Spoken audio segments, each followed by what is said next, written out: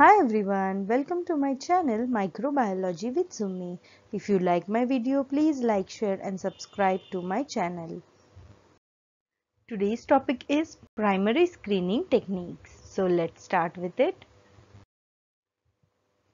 Let's start with the primary screening technique.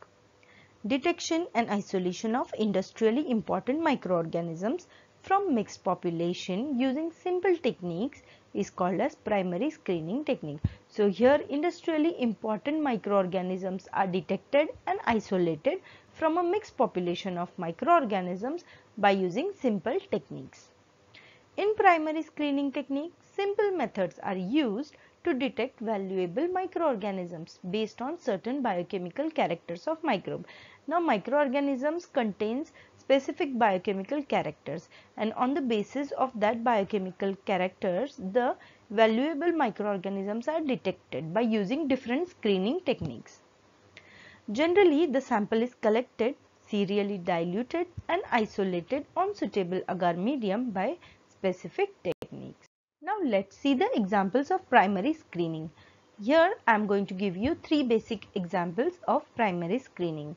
The first one is screening of antibiotic producing microorganisms, screening of organic acid or amine producing microorganisms, and third one is screening of organisms producing vitamin, amino acid and growth factors. So let's start one by one. Let's start with the first example, screening of antibiotic producing microorganisms. Here crowded plate technique is used. Soil is used as a source of sample. Soil is serially diluted in sterile distilled water. Further, 0.1 ml is used and spread inoculated on agar medium. Further, these plates are incubated at room temperature for 24 to 48 hours. The agar plates with 300 to 400 colonies are selected and the plates having well isolated colonies are selected. These well isolated colonies show clear zone of inhibition of other microorganisms. Now, if the microorganism, that is a colony which we are selecting, the well isolated colony shows clear zone of inhibition. Now this zone is due to production of antibiotic. Now when a colony produces antibiotic, it releases its antibiotic in the vicinity, that is, it releases it in the surrounding of the colony and shows the zone of inhibition, that is, it shows the clear zone. Further, due to production of antibiotics, these colonies are further isolated on desired medium. Now, when a colony shows a clear zone of inhibition due to production of antibiotics, these colonies are further isolated on desired medium. Further, subcultured growth is purified by restricting.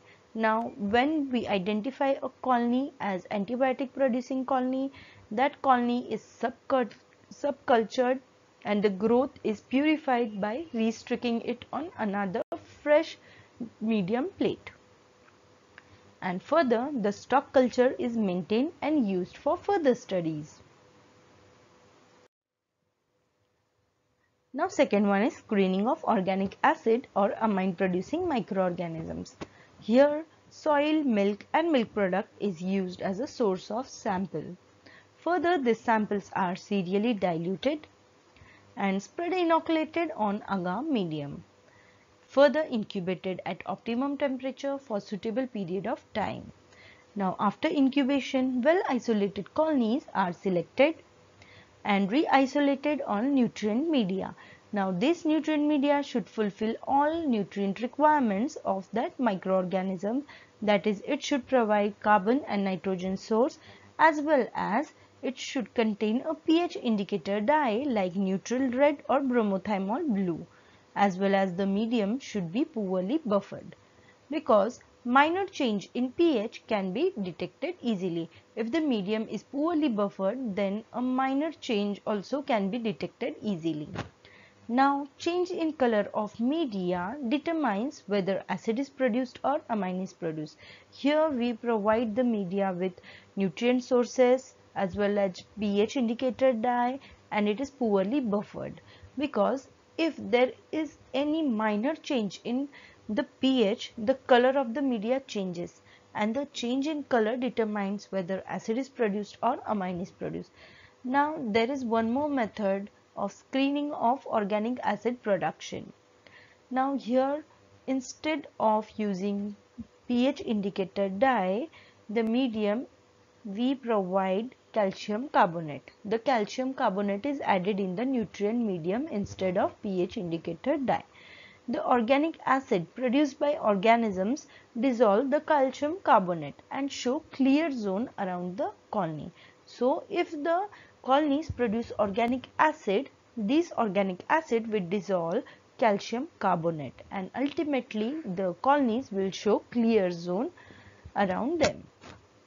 Further, organic acid producing colonies are selected, isolated, and stock is maintained. Now the third one is screening of organisms producing vitamins, amino acids, and other growth factors. Now here suitable source is selected.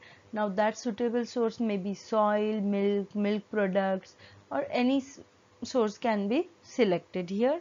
Now these samples are serially diluted, inoculated on suitable agar medium.